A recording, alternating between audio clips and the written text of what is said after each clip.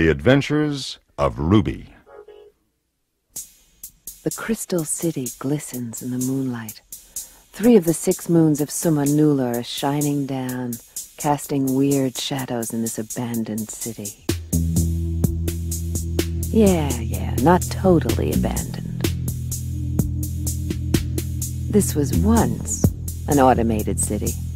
Now the rusted slidewalks no longer move. The winds blow through the broken city. What else? Whose thoughts? Oh yeah, slimies. Biogenetically engineered assassins out for the hunt. I can feel their mind nets sweeping the city. Okay, mind webs. Spun from cool, slimy thoughts that drift out to touch and freeze you in your tracks. So they can step up and blast you away. I move silently. I feel the mind webs searching, sifting, trying to pick up human thoughts. In the faint light of the 3 half moons, I see someone moving across the square. Wait a second, that looks like me. What the? They cut her down. Her circuits are oozing out of her stomach. She's not human. That's interesting. A Frankie that looks like me. Oh, she's still kicking. She's trying to get back up. Yeah, its scaly back is turned. I step out. I let it hear the sound of my blaster being set. It whirls and fires. I slow it down and slip aside. A beam scorches past my head. A chunk of the city flies into the sky. Slimy is surprised. It missed. It didn't know I can control time. I smile. Here's a kiss for you. My name is Ruby. I'm a Galactic Gumshoe. A good one. The time is the 21st century. The planet is Suma Nula, crossroads of the galaxy. And this is my story. I call it The Big Deal. Slimies had blasted some Frankie. She was dressed up to look like me. On closer inspection, I discovered she didn't look like me at all. Ruby. Yeah. What's your name, kid? Angel Lips. I am a Frankie. I noticed. Your circuits are spilling out all over the street. I've heard. We'll find your body shop. Ruby. Why are you dressed like me? Ruby. Shut up and answer. Ruby. Look, kid. Answer, or I'll short-circuit your intestines. Ruby. Why? A tentacle is reaching for you. Yeah, a tentacle. Oh! Tentacle wraps around my face and neck. Drags me backwards through a slit in the wall. Ruby? I'm looking at a thing with 4 tentacles, 3 eyes, a thin blue mustache, and wearing a red fez. I am the Tuka. Get your tacky tentacles off me! Certainly. But please do not reach for your blaster. The Tuka is quicker than Ruby. I doubt it. What's a ball of tentacles like you doing in a town like this? I monitor the city. They are closing in, spinning a mine net for you, Ruby. Yeah. I wonder what that Frankie did to put the slimies on my back. The Tuka is quicker than you, Ruby. I know the Kapurian hired you. Oh, so you know that fat little rat-faced Kapoor. He has hired me to assist you. Look, tentacles, I work alone. I may be able to lend a hand. Forget it. I have a cube. May I play it? Sure. Ruby, That's right. my name is Rodant. I'm a Kapurian. What do you want, rodent? Rodant, not Rod. So what do you want? We want you to find out who is manipulating reality. Get out of here. Wait, please. My people will pay handsomely. How handsomely? Most handsomely. Sit down. Thank you. Someone is trying to control the mind of this planet. The media, Rudy. The media have given them the power. It is driving everyone crazy. Slam him against the table a few times. Crazy, and there is no end to it. Technology will only advance their powers. We cannot evolve, mutate fast enough to cope. Something must be done before we all go mad. There may be a conspiracy, Ruby. Conspiracy. Why me? Because you serve the Lords of Chaos. I'll fix him. That was hardly necessary. A little rodent.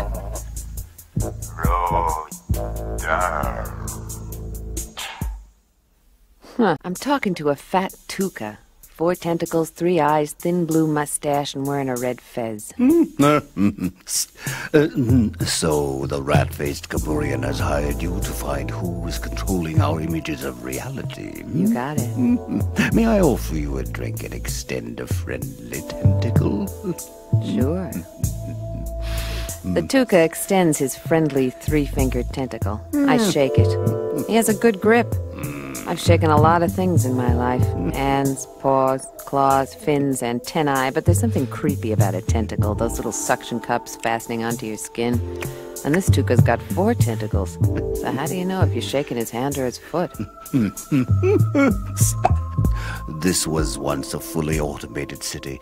It was built to last for several millennia. It actually functioned for about 10 years. Oh, yeah? I left a Frankie lying out in the street. I'd like to drag her in. This is the central controls. I have repaired some. The weather is still a problem. There was once a time one could predict the weather and then create it. Look, Spider, save the tour. I'm going to get her out of the street before she's stripped for parts. I drag her inside, pick her up, and dump her on a table. The tuca finally helps by scooping up some of the circuitry that's oozed out of her stomach. Ooh, lovely creature. Exquisite, fine, long legs, smooth, plastiflesh. A perfect humanoid body. Mind if I roll her over and examine the other side? She's up for grabs as far as I'm concerned. Well crafted. No visible seams. What are you looking for? Her power pouch. Wouldn't expect to find it there. One hides their power in strange places. I can see that. We'll give her a flash charge, huh? Here, clamp this onto her. We'll see if she wiggles. You got a lot of zaps here, Spider. Oh, don't worry. The used android market's not bad, but I hate to see her melted down before we got to... You're getting results. Yes. Move it lower. We're here.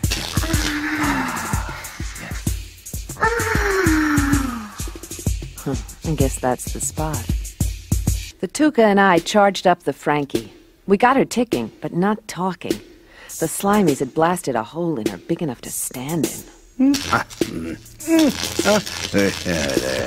Should be able to plug into her memory. A little fine-tuning. My name is Angel. I am a Frankie. A class 7. A class 7. I was created by Damn! the Lazarus android work. Clips slipped. The black star. In my dreams I wand. The black city. I can. Hold it. Don't move it. I cannot distinguish between my programmed dreams and reality. You're not the only one, kid. One creates the other. A smart Frankie.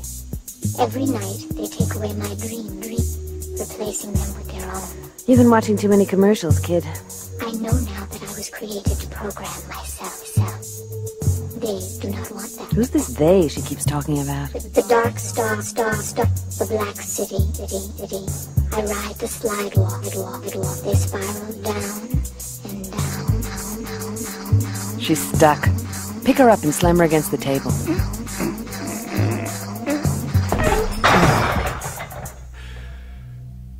She has ceased. Guess that was the wrong thing to do. Yeah. Well, I believe we can... Listen. Huh? What's that?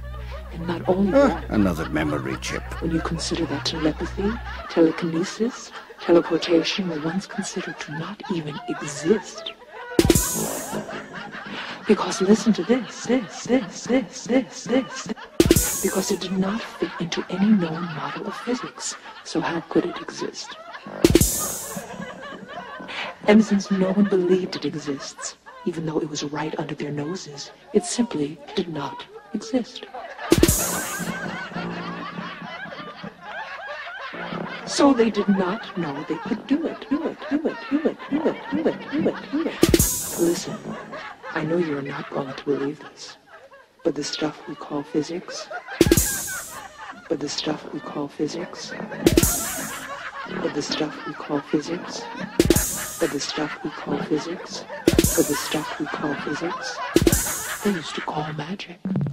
I decided to get the Frankie out of there, but the city was crawling with slimies, biogenetically engineered assassins looking for me. Where can I get it repaired? I highly recommend the band of renegade techies known as the Digital Circus. Okay. So, how do I get out of here? How did you get here? Rented an air car. Well, there you go. I need a diversion. Of course. Here, we have the central weather controls for this sector of the city. It is not fully operational, still, there was a time when one could predict the weather and then create it. What do you have? Perhaps a fog. Nah, fog won't stop a slimy.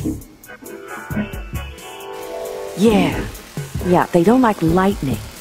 Yes, I have been working on that. Make a little contact here. Turn up the gain, and nothing. Of course. Narrow the bandwidth.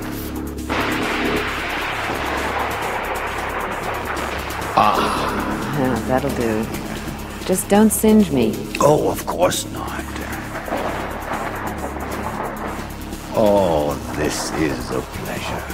I heave the Frankie on my shoulder. It's night out, but that won't stop a slimy's eyes. I duck down an alleyway. Frankie ain't exactly light. Suddenly, at the end of the alley, a slimy leaps out, takes aim, but too late for him. I slow time and let him have it. The air car is hidden on a rooftop. I climb the steps of an abandoned building. They're hot on my heels now. Catch my breath and wait. Hey, sucker! Suck on this! Ha! Up onto the roof. There's one hopping across.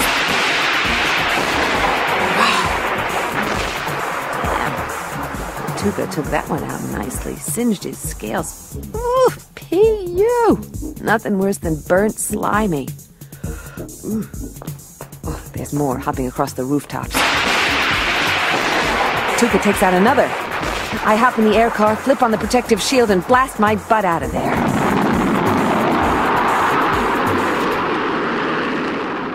The Adventures of Ruby. First, a quick flashback. Ha! Aim that one nicely. Bubble the scales off his back. Oh! Ugh! Nothing worse than fried slimy. Oh, P.U. I fire up my rented air car, set a course for the Digital Circus, and blast out of there. My name is Ruby. I'm a Galactic Gumshoe.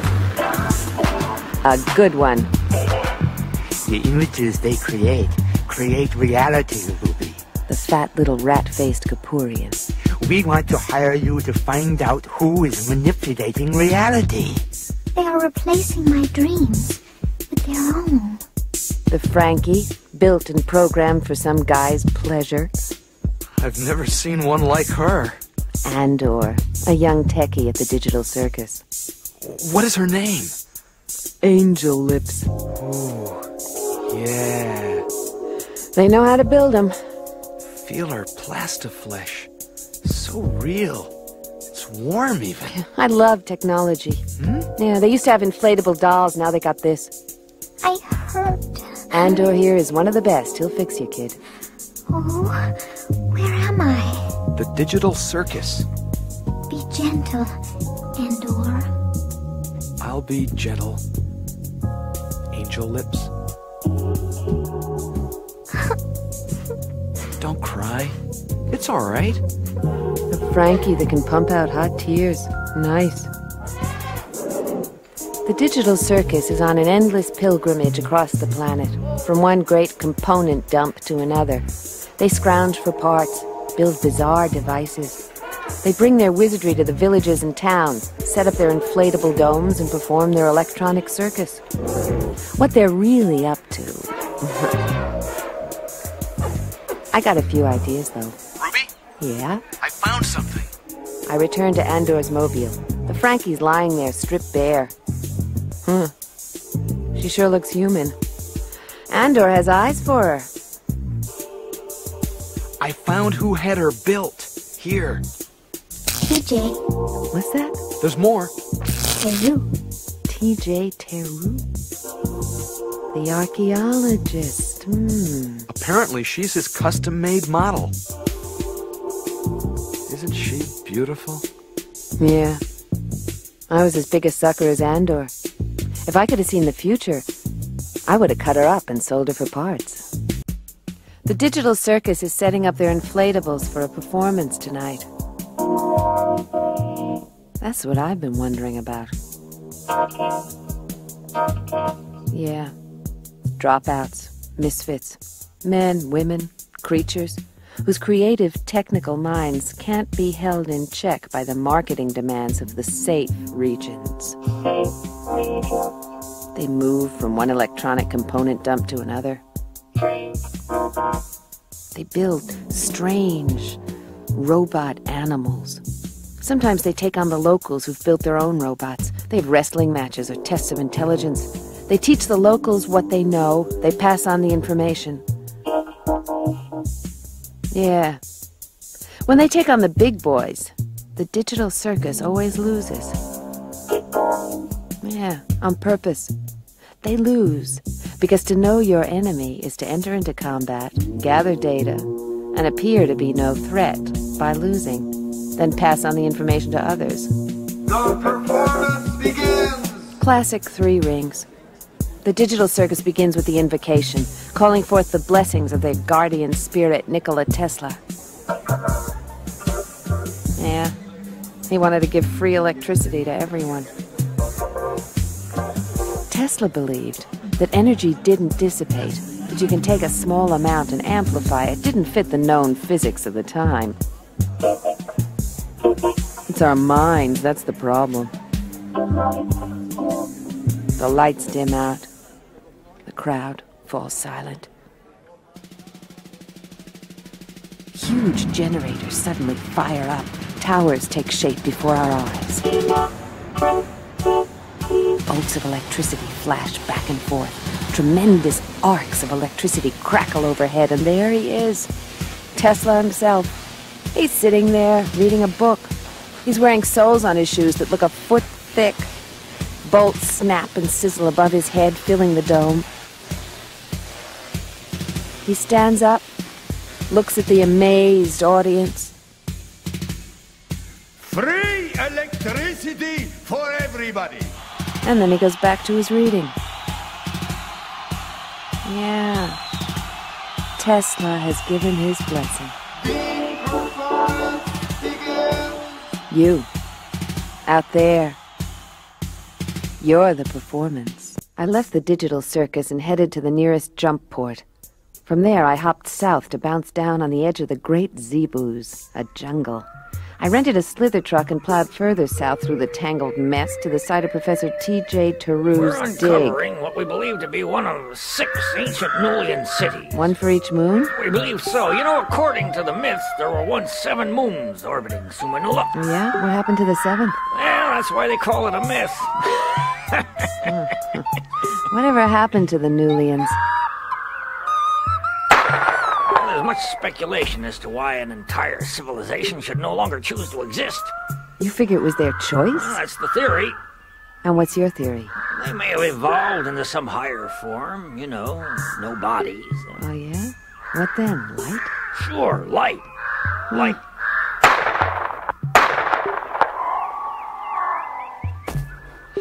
Well, you know, the whole city's been buried by this devilish vegetation. It looks like a jungle of ficus diversifolios or something like that. But the sectors originally built below the surface are relatively intact. Come on in.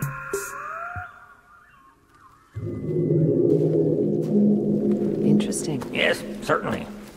You know, we've finally broken their language code. You know, the language has puzzled us for a long time.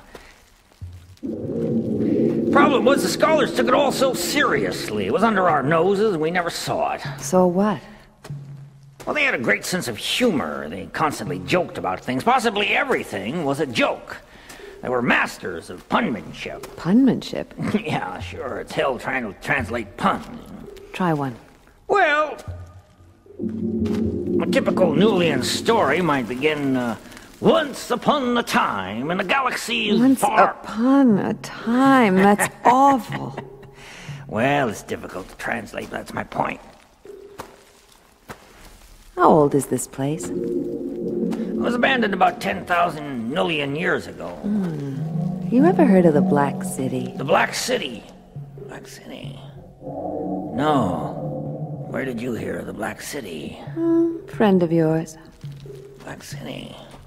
Where did you hear of the Black City? Friend of yours. Black City? Where did you hear of the Black City? Friend of yours. Black City? Black City?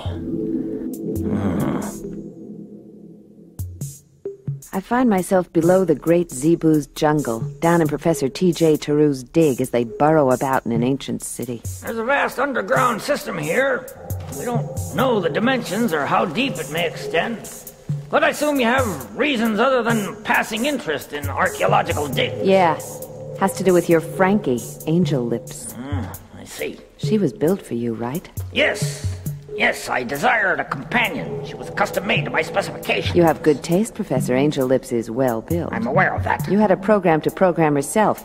You an android liberationist or what? I believe this interview is over. Look, Taru... That's enough! Now, here's your hat. What's your hurry? The Slimies tried to blast out her guts. She was dressed to look like me. Now she's got the Slimies on my back. Why? I see. I wanted someone that would, to some extent, think for herself, not merely follow my command. You got what you paid for. I beg your pardon? She left you. Yes, but the truth of the matter is, that was in her program. She has her own destiny. You really are an android liberationist. That wasn't part of my specification. You never thought of sending her back to her maker? For a little fine-tuning. That's not unusual. She pleaded with me not to. I couldn't do it. It would mean altering her personality. The poor sucker had fallen in love with his own creation. Angel Lips has the ability to see what you want and to be what you want, I like plastic. I like the way it feels. She was built for a purpose other than just your companionship. You were set up. I'm aware of that. You just let her go?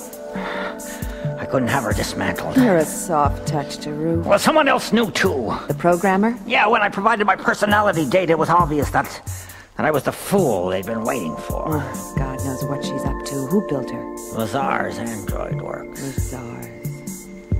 Well, she has a questing mind. I taught her what she wanted to know. She wanted to know everything. Everything I know. Why? Everything I know. Why? Everything I know. Why? Well, she has a questing mind. I taught her what she wanted to know. Why? She wanted to know everything. Everything I know. Why? I don't know. I don't know. I don't know. I don't know. I don't know. I don't know. We're beneath the great Zebu's jungle. Professor T.J. Taru, the noted archaeologist, having dug up a good chunk of the jungle, has finally stumbled upon an ancient Sumanulian city. The Nulians had a wonderful sense of humor, Ruby. Sumanula means the high point of nothing. Figures, they've been extinct for 10,000 years. We know that planets have an intelligence of their own. When a planet is evolving, changing, it affects everything on it. There may be other forces, Ruby. The mind creates its own model of the universe, and what we see is merely a reflection of the universe. Yeah, I know that. Say, Ruby, what's that you're wearing? Listen. It looks like plastic tights. Real tight. Shh, listen. I like that, you know, plastic. Listen. Plastic makes me hot. There's something in the shadows. Huh? Over there. Something in the shadows. Where? There. Don't use your blaster! The reverberations caused by that blaster will bring this city down on our heads! There it is! What a set of fangs. It's not venomous. You sure? Yeah, of course I'm sure. They're known as saber-tooth snakes. Harmless species that prey upon rodents and, robots! Laser vipers! Damn, it's after you, Taru! Oh my god, there's a second one. They're out to get you, Taru! Thought you'd never ask. You're trying to kill me! Oh my god, they went to kill me! That's right. See? Nothing happened. The ceiling is quite intact. On second thought, you were right. It's coming down on us! Quick, Ruby, before we're buried alive in this...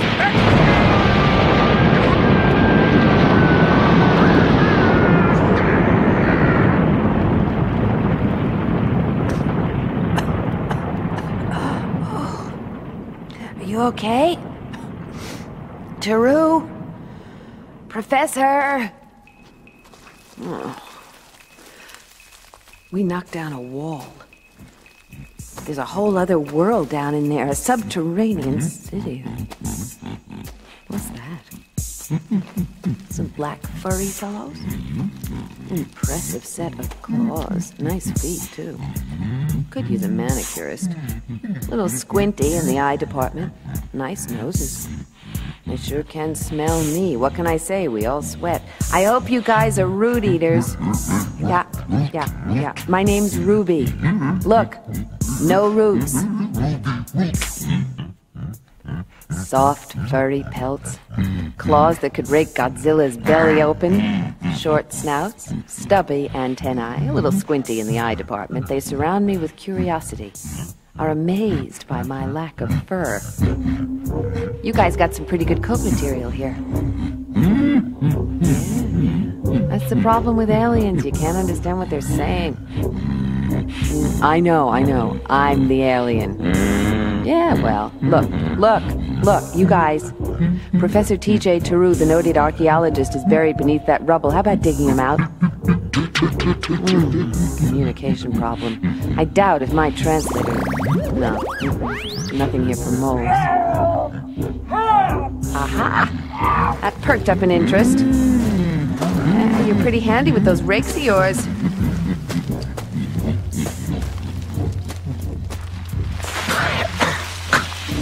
Not crushed, huh? Extraordinary. The moles of ZZ-Boos. Friends of yours, I hope? I'm amazed. I didn't know they actually existed. I think they want us to go home with them. Delightful. Let's hope so. You people are in the process of excavating the entire city. It's awesome. Hey, Ruby, do you understand what an extraordinary find this is? Yeah, I'm impressed. To what depths does this city extend? It's a regular anthill. I've got... Molehill. Sorry. They preserved everything, even the graffiti and the street signs. Yeah, if you see an exit sign, let me know. Yeah, they certainly appear to be friendly. Let's hope they're vegetarians. I believe they are discussing what to do with us. Yeah. Their teeth look like they're more for snipping and mashing than ripping. Well, no canines, no carnivores. Look, they've gathered around a strange apparatus. I don't like the looks of it. Yeah. All right. The Chief Molar wants us to stick our heads in there. Is that wise? Yeah, it looks like an automatic mind translator.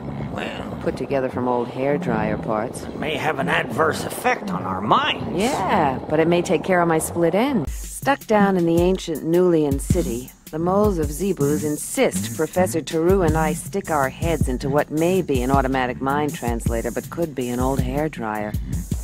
I don't know if this is going to be a permanent or not. You think this is gonna cause some damage? Who knows what makes a mole laugh? Well, they're insistent. All right. Lower away. Okay. Ooh. Ow! This is a tight fit, isn't it? Mine's not bad. Oh, there you are. Yeah. You're coming in clear. I hear you. What's your name? My name is whatever you wish to call me. The professor here is fond of puns. How about Moliere? As you wish. That's disgusting. You have a name for this city? Whatever you wish to call it. How about, the molecular structure? Oh, please. I thought you liked moldy puns. Your friend is disturbed. I'll try to mollify it. If you like, I'll answer your question. Are you the chief molar? Can't take the punishment, huh? Oh, no. I assume that you people are blind, huh? Not as blind as you, Professor Taru.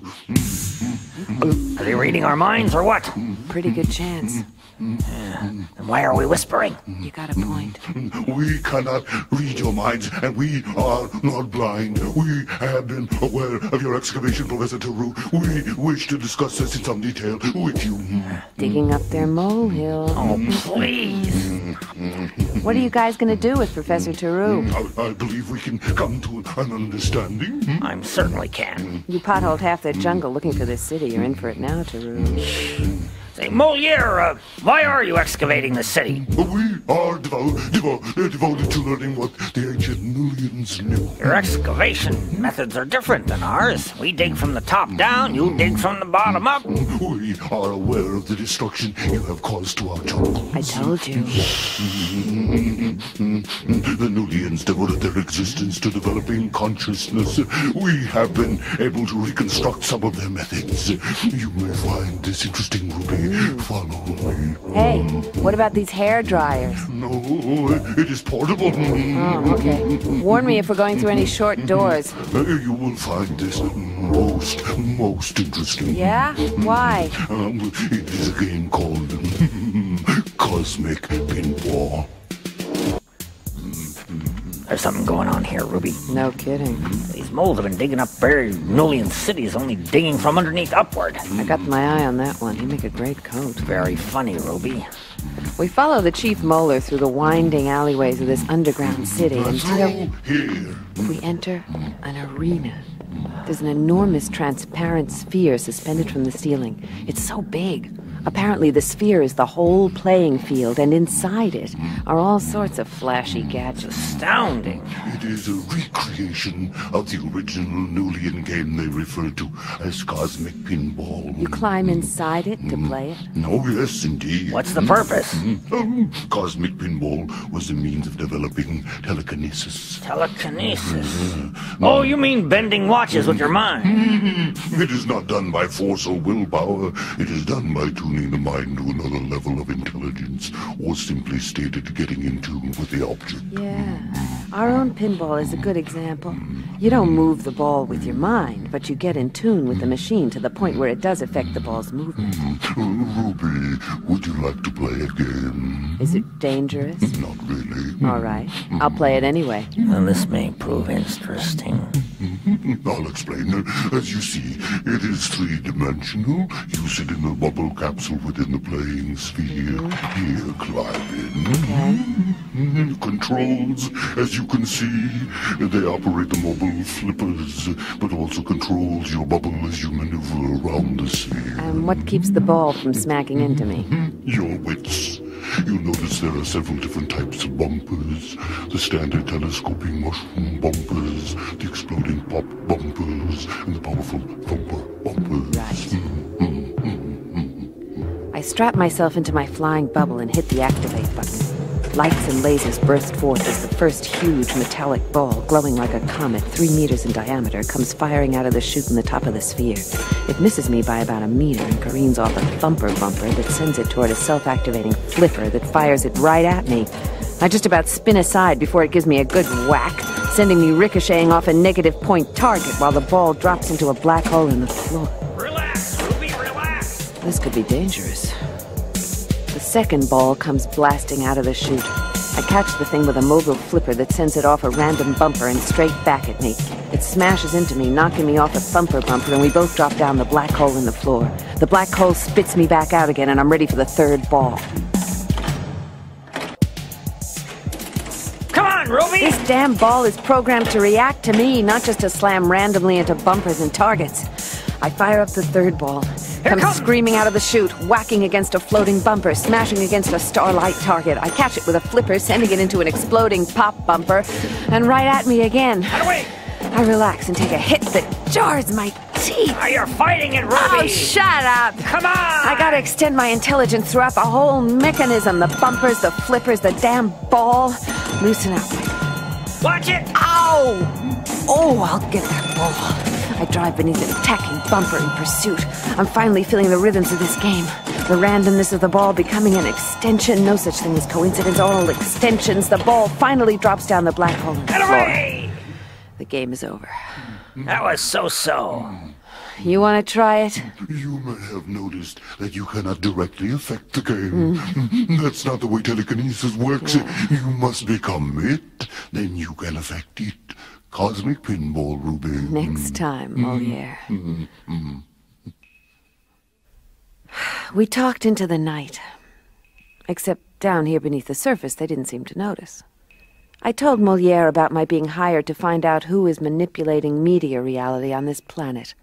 The mole said something I never forgot. Who is creating false realities is unimportant. You are wasting your time and someone else's money. I don't see it that way. What is important is the counter-force. What? Counter-force? You talking about a conspiracy? Yes, a consciousness conspiracy. Care to join? Huh? Can't you see he's joking?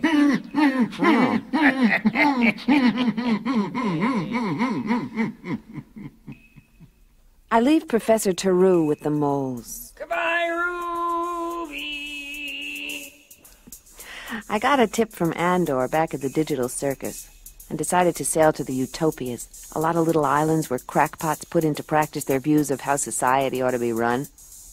I'd purchase a set of solar wings and catch the currents south.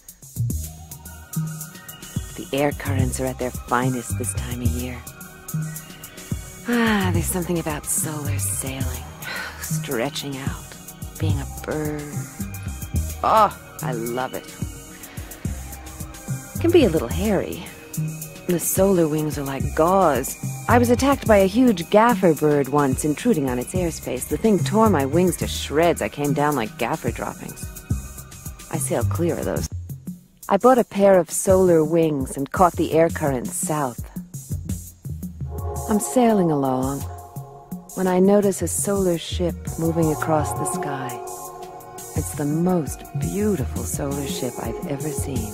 Its wings are like lace with puffs and fluffs for sails. He draws in the spinnaker so I can glide alongside. I can see he's an alien. Nice, delicate features. His eyes are exceptionally large. His hands are delicate, with long fingers, a high forehead. He must be an Aurorian, a culture devoted to aesthetics, a gentle, some say, decadent people. Hello there. He has a beautiful smile. I find it totally disarming. That an alien can do that to me is a little disturbing. Where are you headed? The Utopias. Which one? The Monarch Islands. You part of the monarchy? Hardly. I'm not a utopian. I'm from another solar system. I love your ship. I've never seen one like it. Can you come on board? Why? I'd like to show you what the ship can do. All right. He sends out a line. I fold in my wings and settle down like a dragonfly on a milkweed pod. It's an exquisite ship. All fluff and down, a whole other solar technology. His long fingers take my hand. He has little sensors on the tips. My name is Monet. I'm an Aurorian. And you? Ruby. I'm just a solar floater. You are heavily armed for a solar floater. Someone's liable to mistake me for a gaffer bird. As you wish. Some tea? Sure. Where are you setting in? Casino City. Ooh, that's for high rollers out of my class. Please come as my guest. Thanks for the offer, I'll pass. I'd like your company. You'll have your own quarters. I'm not trying to seduce you. That's too bad. I like Earthlings, but they make terrible lovers. What's wrong with us? They are so unrealistic. They make love to an image rather than to who is actually there. How large is your sampling? I've never made love to an Earthling in my life. Oh, you read a lot, huh? No.